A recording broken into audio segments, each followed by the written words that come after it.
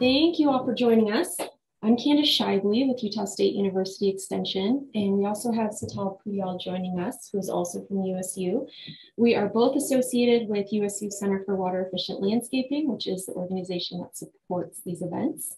This month, we have Dr. Kelly Kopp joining us. She's our USU Extension Turfgrass and Water Conservation Specialist, and she's also the director of the Center for Water Efficient Landscaping. Today, she is going to discuss just how resilient turfgrass is. She's going to cover some management practices, including pesticide use, nutrient management, irrigation, among some other things that can help improve the drought tolerance and resilience of the turfgrass areas. So with that, I will turn it over to Kelly. Thanks, Candace, very much. And welcome, everyone. I'm happy to be with you again. It's always a lot of fun to participate in these webinars. So the title today, How Low Can You Go? It's really sort of a tongue-in-cheek approach to turfgrass management during some pretty challenging weather conditions and climate conditions that we're facing right now. So as Candace said, I'm going to be talking about a lot of different aspects of turfgrass management, but I generally start out by introducing the topic a little bit. And of course, for those of you who certainly those of you who live in the central and southwest states of the US, you're very well aware of our current drought conditions. And as you can see here, just indicated by the darker colors, there is a large portion of the country right now that is experiencing extreme drought. Now, here in Utah, we are definitely one of those locations. We have areas under exceptional drought, extreme drought. Every part of our state is experiencing some aspect of drought with some different severity. And we're also dealing now with a lot of impacts. And these impacts aren't exclusive to Utah, but these are the ones that we are dealing with most. We're dealing with increased fire risk. We are having plant and wildlife impacts. Relief, response, and restrictions. So in particular, water use restrictions are occurring here. It's affecting our tourism and recreation industries, and of course, overall water supplies, and in addition, water quality are of concern. So it's certainly top of mind for everyone. I was doing a little checking into it, and the drought that we are currently experiencing is the worst that we have experienced in the past 1,200 years. So definitely an issue, something that we have to address. In terms of plants in drought and turf grasses, that's what I'm primarily focusing on here today in drought. What happens when they are exposed to drought is that every single plant process is affected. Growth is slowed down. There can be increased reflectance of sunlight from the leaves, increased leaf temperature, of course. There can also be some other compounding factors like decreased nutrient uptake, and there can be mineral accumulation in leaves, which can also affect the overall ability of the plants to withstand stress. So there's a whole lot of things going on with plants that are living under drought conditions. So with all of that as an introduction, I wanted to just outline what I'm going to be talking about today and put it in the context of an integrated pest management approach, because we can talk a lot about managing turf grasses under drought conditions, and people often think that the focus there is on irrigation, and it is on irrigation, but it also has to do with our other general management practices. And in particular, what happens when we try to manage pests, whether it's insect pests, disease pests, what have you, weeds, under drought conditions. So I've got this organized in terms of things that can be done before drought, during drought, and after drought. And I'll talk in more detail about all of those different aspects. So, you know, at this point, we're in August. And so we're, at least in Utah, we're already through the hottest part of our summer. So this is maybe more advisory for next summer or for future drought situations. But there's so much that can be done before drought so that when drought does occur, you're in a better position. Namely, one of the first things that can be done is to implement integrated pest management. And I'm not going to get into great detail on integrated pest management, although I will recommend certain practices.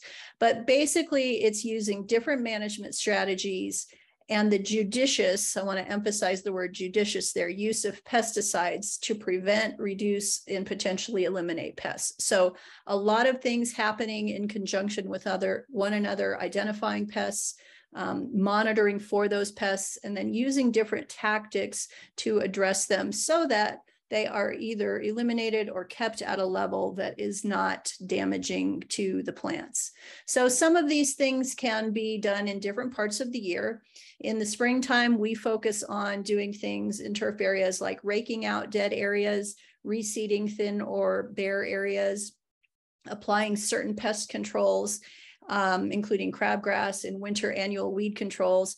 And then one of the primary ones, at least in our region, is monitoring for white grubs and applying control where it is warranted. Now, I don't have time today to get into all of the details that I would normally share about addressing and managing for white grubs, but we do here in Utah have a lot of extension resources that you can access to find that information. And this is also going to be true in other states. And you can access this type of information often through your land-grant university. But this is just an example here in Utah. So those are spring IPM things that we focus on. And then as the season goes on, you can continue monitoring for certain pests. So white grubs, yes, but then we start layering in some other pest monitoring. In our case, for example, we often get bluegrass billbug occurring in later spring. And so that would be our next focus in terms of spring integrated pest management. And again, we do have resources to support folks in our state and region actually for their management. And that is likely the same for you too in your locations. I don't think I mentioned it, but I do want to make sure to mention that this presentation is a summary form of a much larger presentation that does include a lot of details on this pest management. And so at the end of the presentation today, I'm going to have my email on that last slide. And if you're interested in that more extended presentation, I'm very happy to share that if you reach out to me afterward. All right, so also in terms of late spring integrated pest management, that's a time when we start thinking about certain weeds in our turfgrass areas. In particular, crabgrass becomes an issue, and so we start to monitor for that and consider treatment. Now, having said that, one of the most important things I want to share today are the considerations that should be made when you're using herbicides during drought conditions. During drought conditions, what we find is that herbicides are much less effective on those weeds. And in addition, they may actually damage stressed turfgrass. And so that's something that you really have to keep in mind when deciding whether or not to treat with herbicides on drought stressed turf. So there is a rule of thumb that I often share with folks, and that is that if the turf is 50% green or more, then it's likely okay to apply those herbicides. But if it is less, then you should really wait. And you might consider hand pulling or spot mowing those areas. And you certainly don't want to be using herbicides at high temperatures. And I'm going to describe the reasons for that as I go. But there's some other things to consider as well. During drought conditions, when it is very hot, there is a higher chance of drift when spraying herbicides. And of course, that is something we always want to avoid because we are targeting certain species, not others. And so we don't want to be applying herbicides or pesticides of any sort under conditions where they may drift easily. They're also more subject to volatilization, so essentially evaporating and becoming into the atmosphere and not doing what they're supposed to be doing. And many herbicides and pesticides depend on moisture to be taken up, whether it's by a plant or an insect or a fungus. And so if there is a lack of moisture, as you would have during a drought, that can mean that they don't break down as they should, that they might persist longer in the soil or on the plants than they would normally. So that's something to consider. In addition, the time of the application should be considered, but not only the actual time of application, but what's going to be happening in the 48 hours after the application. Because if it's going to become extremely hot or extremely dry during those 48 hours, then you have to consider that as well. Some other recommendations would be choosing products that are less likely to drift or volatilize. not spraying, particularly where there might be sensitive areas nearby. And then some practical things that you can do. There are nozzles out there that can reduce drift when you're applying pesticides. There are nozzles that apply them in larger droplets, so they're more likely to stay in place as opposed to drifting.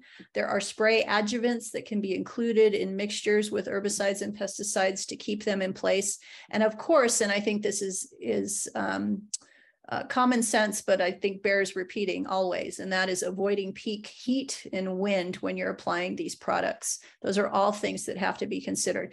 And I think the last thing I want to add here is that when you're using a product, a pesticide product, an herbicide product, a fungicide product, what have you, oftentimes on the label, there will be guidance in terms of temperature and what temperature you should stop applying pesticides. So I'm thinking on the high end. So for example, certain herbicides you're not meant to apply above 85 degrees Fahrenheit, and they all have that kind of guidance that should be considered. Okay, so moving on to summer now. Essentially in the summertime, we are still monitoring in an integrated pest management approach. We are still monitoring for all sorts of pests. In our case, we are dealing more and more with chinch bugs. We are dealing quite a bit with sod webworm, as well as occasionally Japanese beetle, which is a ubiquitous pest all over the US. And so as we enter the summer months, we have to be looking for those pests. And we do have, again, some supporting materials through USU Extension for these insect pests that are very commonly seen in our turfgrass areas. And those should be available to you wherever you may be as well. So in the fall, we have to start thinking about different things. We may have seen increased pest activity during the summer because of drought. We may have seen some significant damage to turf areas because of drought, but in the fall, things tend to start cooling off. We can start to get improved moisture conditions, and we can start to think about renovating or reseeding turfgrass areas. It's a perfect time to do so, particularly with our cool season grasses, and we begin planning for that in the fall. Now, related to that, I want to talk about a couple of different programs that we are participating in. We here at USU and in the Center for Water Efficient Landscape do extensive turfgrass species and variety trialing. And that is because we know that even under drought conditions, if turfgrass is used in a functional / recreational manner, that can be appropriate as long as it's managed appropriately. It can still be managed with great water use efficiency. But to achieve that, we have to be able to utilize species and varieties that perform well under drought conditions, species and varieties that are going to use the least amount of water while still accomplishing the function that they are meant to accomplish. And so we participate, as I said, in many, many different programs for trialing different species and varieties. These are some of the organizations that we participate with, in particular, the Turfgrass Water Conservation Alliance and the Alliance for Low Input Sustainable Turf. They're very focused on low water use grasses and developing low water use grasses. The National Turfgrass Evaluation Program and the United States Golf Association are also starting to do more and more of that type of work as well. And without getting into too much detail about all of those various programs, I did just want to touch on the types of testing we do when we work with those different organizations. So we might test chronic drought stress, where we're still irrigating on a regular basis, but it is at a decreased level. So perhaps 50% of what we might normally do. We also conduct trials where we're implementing acute drought stress, meaning we simply stop irrigating and we don't irrigate again until the absolute best performing grass reaches 25% green cover. Everything else might be completely dormant, but we wait until the very best performing grass reaches that 25% green cover. And so these two approaches allow us to identify species and varieties that work well. And so related, I wanted to give a practical example of how that information might be used. We cooperate with Salt Lake City Department of Public Utilities on a project called the Turf Trade Project. And this is a public-private partnership that we have been participating in with the city as well as the Turfgrass Water Conservation Alliance. We developed a customized seed blend for the city that they provide at cost to their residents. And that mixture is comprised of proven low water use varieties of grass. And so the annual irrigation requirement is vastly reduced. This past year, this is some of the promotional materials for the program. This past year, we actually converted one of the city's, this is actually a municipal water pump station in the city, but we converted an existing turf area to these low water use species and varieties. And so we went through that process. You can see an aerial view here. And we went through the process by mowing the existing turf very, very short. We used a non-selective herbicide to spray it out.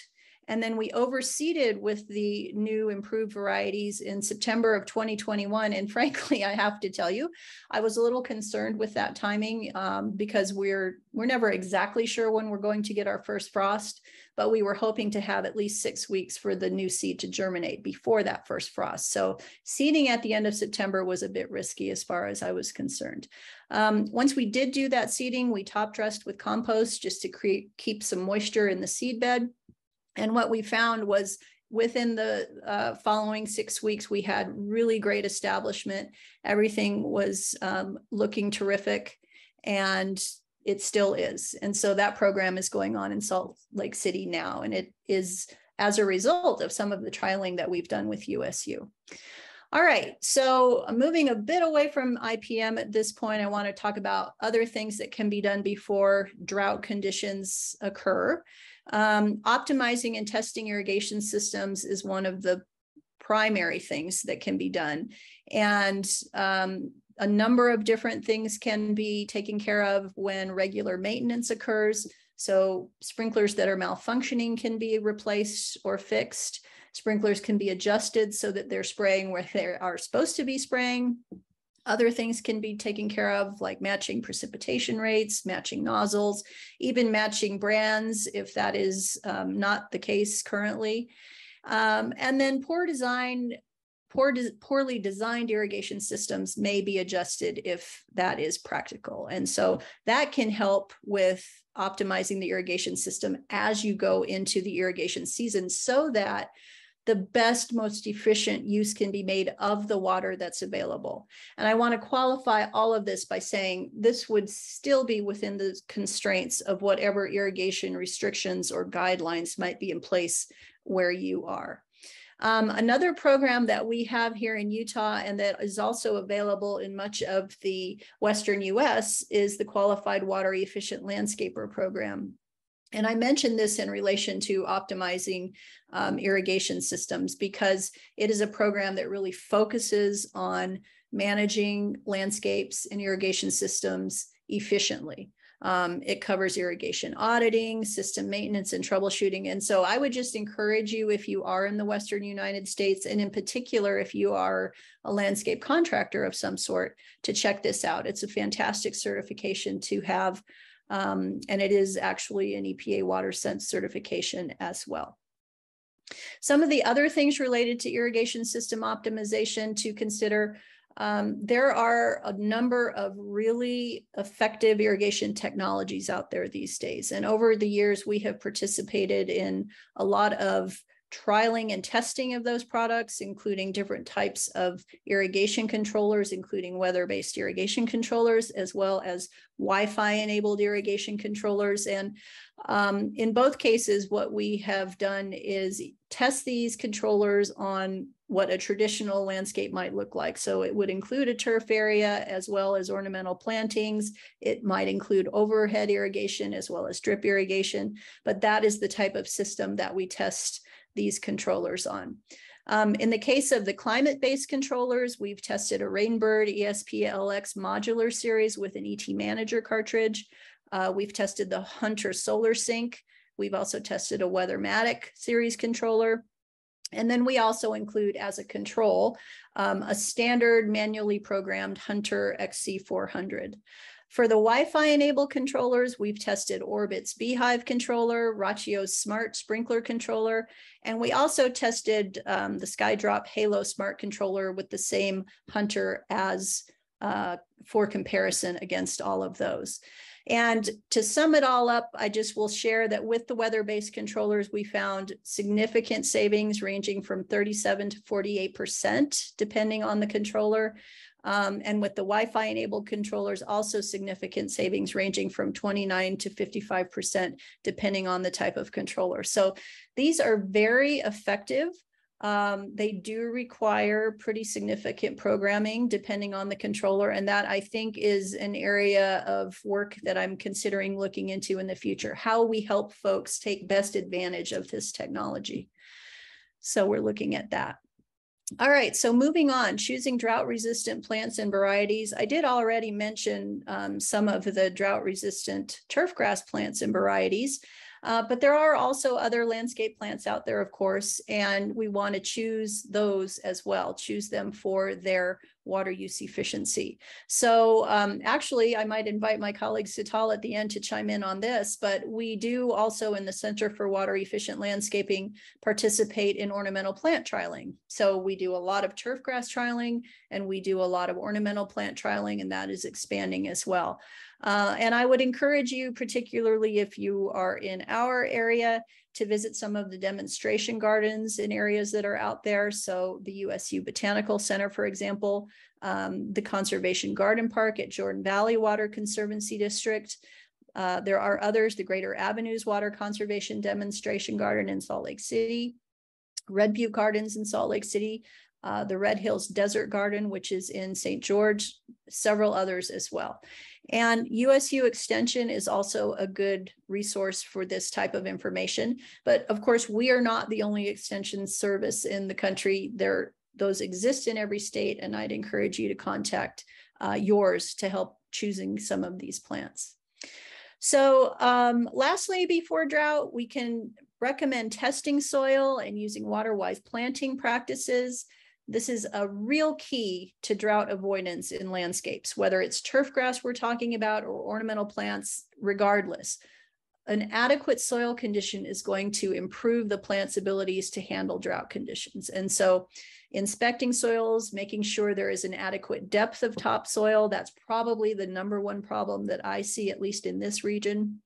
Improving them if at all possible. So in our case, that can include things like adding organic materials, because we tend to have low organic matter content soils, improving the depth, etc. In terms of water-wise planting practices, there are some basics here. And again, I do have a lot more information in the full presentation, but planning is of course key, I think, to everything in life, not just landscape management.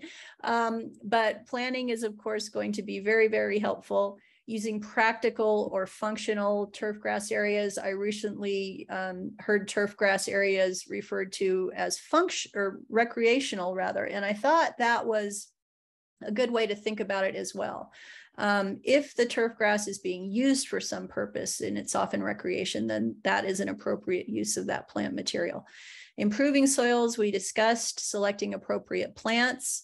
Mulching, that's one of the top things that can be done in terms of retaining soil moisture. Mulching bare soils can help maintain soil moisture on site.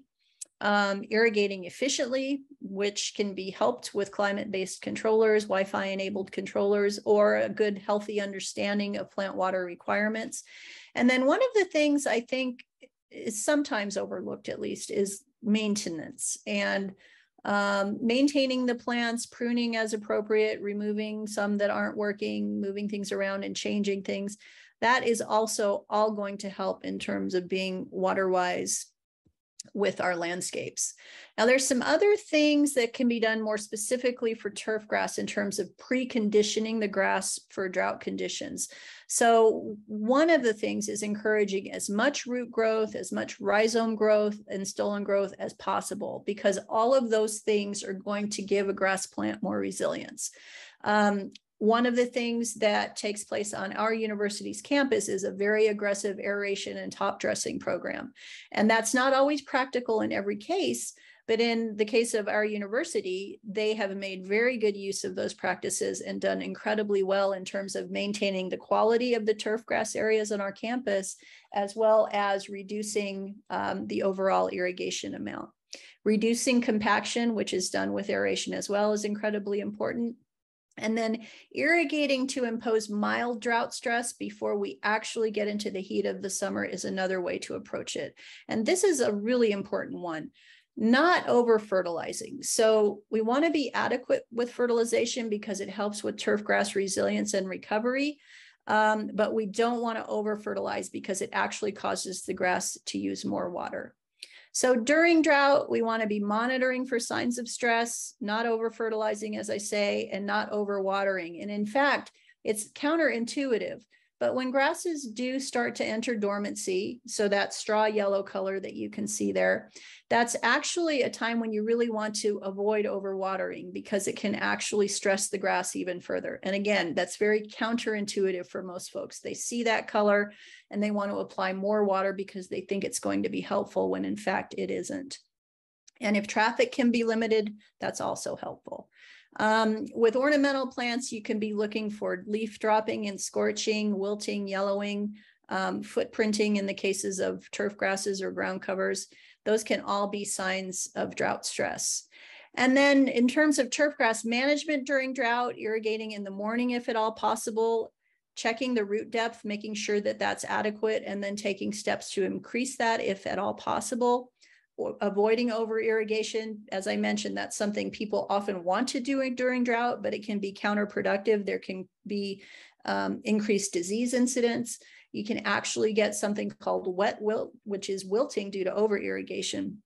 And so something that can be done is, in terms of irrigation, is syringing, which really just means applying a very small amount of irrigation. And it's really only meant to cool the temperature at the surface. It's not really meant to put enough water down so that it's penetrating the soil and going way down into the root zone. It's really simply meant to cool the surface and the leaf temperature.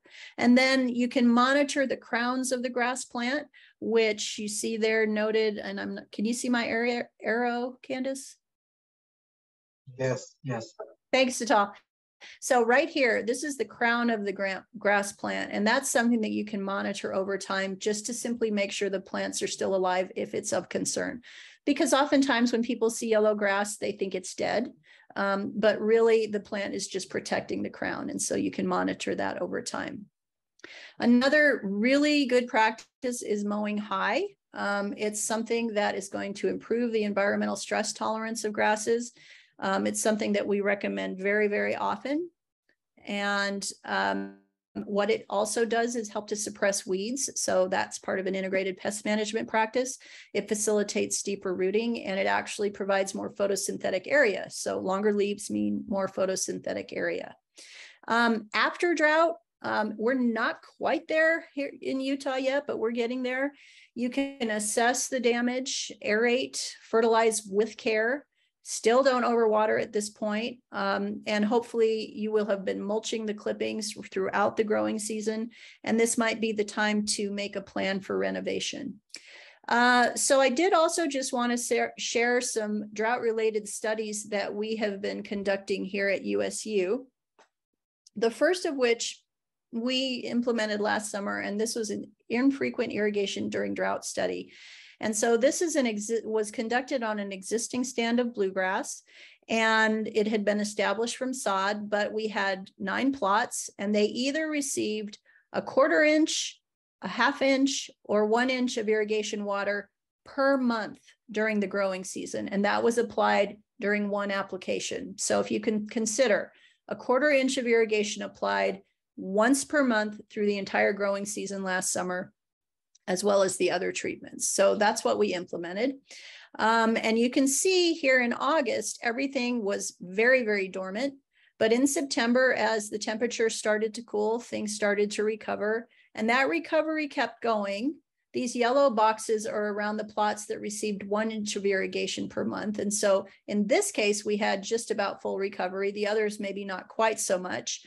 But we did have decent recovery at the end of the growing season, but it also got us thinking about what might enhance that recovery and what kind of other research we could do, which I'll get into here in a minute. But I wanted to just also show this depiction of the data that we collected from this study. So this dashed line indicates an acceptable level of green cover in the turf grass. And at the beginning of the season, every one of these treatment plots was fairly close to that acceptable level of cover. It declined a lot during the midsummer, but then at the end of the summer, everything again was getting on average close to that acceptable amount of cover. But again, we were still considering what could we do to improve this process? What could we do to enhance turf grass resilience and recovery? So we also conducted a study in which we looked at different nitrogen rates under very much reduced irrigation levels. So in this study, we had a range of fertilization rates ranging from 1 pound per 1,000 square feet to 6 pounds per 1,000 square feet of nitrogen fertilizer. And then we were only irrigating at 50% of evapotranspiration, and that was being applied twice per week. So that's still a very reduced level of irrigation, but we were considering now what happens with increased fertilization. So here you can see in June, things were quite dormant and you can't tell a lot of difference between the plots, but then things recovered as we went through the summer. By August, we were starting to see really good recovery, particularly with the higher fertilization rates. So the yellow boxes are around the plots that were receiving 6 pounds of nitrogen per 1,000 square feet. And then by September, things were really looking very similar and we had complete recovery of all the plots. So this is similar to what I showed you before with the minimal irrigation study, but this dashed line indicates the level of acceptable green cover. And our plots were all at that level before the study. They were all below that level in the middle of the summer, but they all increased and actually got even better after this study, once things cooled down and there was some adequate moisture. And so what we learned from this is that even at vastly reduced irrigation amounts, fertilization can help these grasses recover quite well after the heat of the summer has passed. So we're going to be continuing these infrequent irrigation studies this year. We're going to continue promoting the use of low water use plants and turf grass varieties. And I'm thinking more about the best fertilizer rates for recovery, particularly after extended dormancy. And then in response to questions that I've been getting from industry folks, from landscape managers, municipal folks, I think we're going to start considering weed incidence and management. That seems to be, at least in our region, the biggest issue that we're facing when we're managing turf grasses under drought conditions. We seem to have increased weed incidence. And so our research questions are starting to formulate around what can we do to address that so that we can maintain the functionality of the turf grass. So we conduct a lot of research, but we do it with the support of many different organizations in the state that you see listed here, several of the water conservancy districts, as well as the Division of Water Resources and our USU Extension Service. And just quickly, I wanted to share these resources with you as well if you'd like to have more information. But with that, I'll wrap it up. And there is my email address, and you're welcome to reach out if you'd like a copy of the more expanded presentation or even this presentation as well. So I'll wrap it up there. Awesome. Thank you, Kelly. You're welcome. So for those that need to duck out, there is going to be a survey that auto generates in your browser. If you could complete that survey and give us some feedback, we'd really appreciate it. And let's get to questions. If you guys could use the Q&A box, it just helps me keep track of things, stay a little more organized. Okay, can you speak a little bit more about the low water use turf grass varieties and where people could find those for that Salt Lake City program that you mentioned? Sure. So if you happen to live in Salt Lake City, you can reach out to the Salt Lake City Department of Public Utilities. They can share more about that program and put you in touch with the folks managing that program. Stephanie Dewar is the water conservation manager for the city. As far as more generally and how folks can access that information, so I mentioned a couple of organizations that we have participated with in terms of trialing. So one is the Turfgrass Water Conservation Alliance, and another is the Alliance for Low Input Sustainable Turf. Both of those organizations have websites where you can access information on varieties that have been certified. And when I say varieties that have been certified, what I mean is that they are varieties that have been tested by universities like USU across the country to see what works best where. It's very dependent on where you are in the country, but they are listed on their websites. We also have an extension fact sheet out of USU where we identify some of those varieties. So I would encourage you to check that out as well. Great, thank you. We have a very observant attendee. So one of your slides mentioned that you have done some research on daytime versus nighttime watering applications. I forgot to delete that. Okay, so let me just first say that that research was led by my colleague, Dr. Melanie Stock. And so I think this person may have seen that before somewhere or heard about it. So that research involved comparing daytime irrigation versus nighttime irrigation of turfgrass as well as zinnias, so annual flowers. And I will just share the preliminary results and encourage you to reach out to Dr. Stock for the final results, although I think she's still doing some final analysis, which is why I didn't want to share any of it. But essentially what she has found so far is that there is not a difference in terms of daytime versus nighttime watering, which flies in the face of conventional recommendations. You've often heard, don't water during the day, there's too much evaporation, too much water loss. But her research indicates that the difference between watering during the daytime and other factors like wind and other weather conditions, it kind of makes it a wash. So whether you irrigate day or night, you're not losing any more water. And it largely has to do with wind and when it is most windy in your area. So that's, you know, I jokingly call that part of the Mythbusters series of research that we're conducting. We're kind of going back to some of those old recommendations and seeing where did that information come from. In the case of day and night watering, there was no research basis for that recommendation. And so that's why that project was conducted. So preliminary results are, it does not make a difference. Cool. And as soon as Melanie is done with that, we are going to have her back on the webinar. Yes, that'd be terrific. If you go back through the CWEL YouTube channel about a year ago, she was on and gave some preliminary results, which were it was a really good presentation. So I highly recommend watching that. Okay, so back to the turfgrass trials that you're doing on campus. Why, can you just explain why it's a monoculture? So why it's just one grass type versus a mix? That's a great question. And I think there are some misconceptions out there in the world about what a monoculture is. A monoculture would be one plant, one variety, and that's it. And so we don't ever test a true monoculture. Well, that's not true. We do test individual varieties for their drought tolerance, but then though in the practical world, those might then be combined together so that you could have a low water use mixture or blend of species and varieties. And so they have to be tested as monocultures so we know what the absolute water requirement is of them as an individual species or variety, but the practical use is not as a monoculture. There is no one out there selling sod that is one species, one variety. It is at a minimum a blend of varieties and very often a mixture of species as well as varieties. Now, I'm going to give my own yard as an example here because I've talked with a lot of folks about this summer. So in my yard, the turf area, it does include several different varieties, but it also includes a lot of weeds. And for me personally, that is not an issue. I don't mind having a lot of weeds. For me, the bigger factor is, can I just keep it even and tidy looking? For me, that's the main factor. So my yard is actually quite diverse, and that is the case in most yards that I see. So I'm getting a little nitpicky with the word monoculture, but we don't use monocultures of turf grass in the real world. Great, thank you.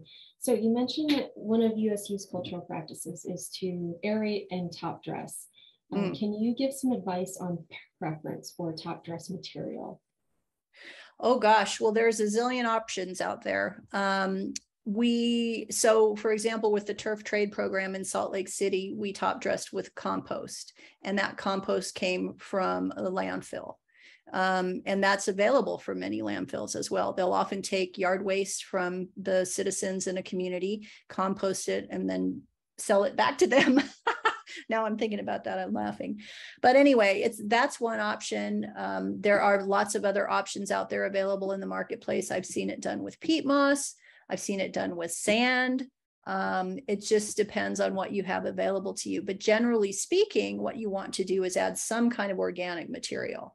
So, it's largely dependent on what's available to you locally, but at least in our case, adding organic material is a really good practice to get into, because our soils tend to be so low in organic matter content. And we always want to increase that because of the positive effect it has on the water holding capacity of our soils. So I'm not getting very specific there, but I would suggest that you focus on organic amendments for top dressing. Great, thank you. So a couple of the questions are alluding to this, and I know I've gotten a lot of phone calls on mixing like clover or other nitrogen fixtures in with the lawn. Have you guys done research projects related to that in water use? Yes, absolutely. In fact, I have a PhD student who's finishing up, she'll be finishing up this fall, and her whole project has been about incorporating clovers into turfgrass areas. And this is not a new idea at all. There was a time when that was very commonly done. You might go to buy grass seed and it would include clover. And so it kind of fell out of favor for a long time, but it's certainly coming back in, which is why we're looking at it.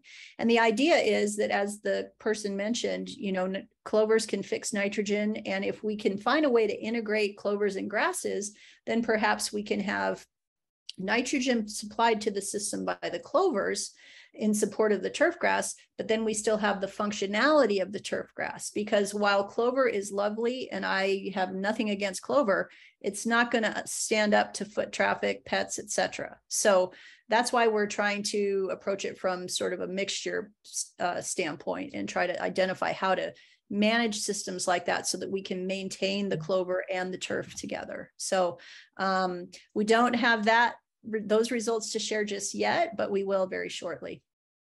How heat tolerant is it? Would it be an option for places like St. George? The clover? Yeah. By itself or mixed? Mixed. I think it could be. They'd be looking, we've just been focusing on Kentucky bluegrass so far, but they might be thinking, or should be, I want to say, should be thinking about warm season grasses. So things like Bermuda grass or buffalo grass or blue grama. Those are grasses that are warm season grasses that do much better in that part of the state. And those could be mixed with clover. I'm sure of it. It would just be a question of identifying which clovers, which is part of the process we've gone through, and then identifying the management practices that, again, allow you to maintain both together. That's always the trick. That's even the trick sometimes with having mixtures of different turfgrass species. Gotcha. Well, I'm looking forward to having you back on. Yeah, happy to. Well, cool. Well, if there are, looks like we've answered all of our questions. Kelly, I really appreciate your time. Again, if you guys could please fill out the survey that auto generates, and I will email out. I know in the comment box or in the chat box, Larry Rupp mentioned a turf field day that's coming up at the end of the month. So I will email that information to you guys, as well as the CEU information. And give me a few days and then we'll get this up on YouTube as a refresher. Go ahead, Candace, I see one more question in the chat, and it is, have you studied bee lawns? So we haven't studied bee lawns at USU, but I am aware of some bee lawns that have been studied at the University of Arkansas. So I think if you searched that, just University of Arkansas and bee lawns, you could find some information on that. Awesome, thank you. All right, well, you guys enjoy the rest of your Tuesday. Kelly, thank you again for your time. And you're welcome. We'll see you all next month. Okay, thanks everybody. Bye. Bye-bye.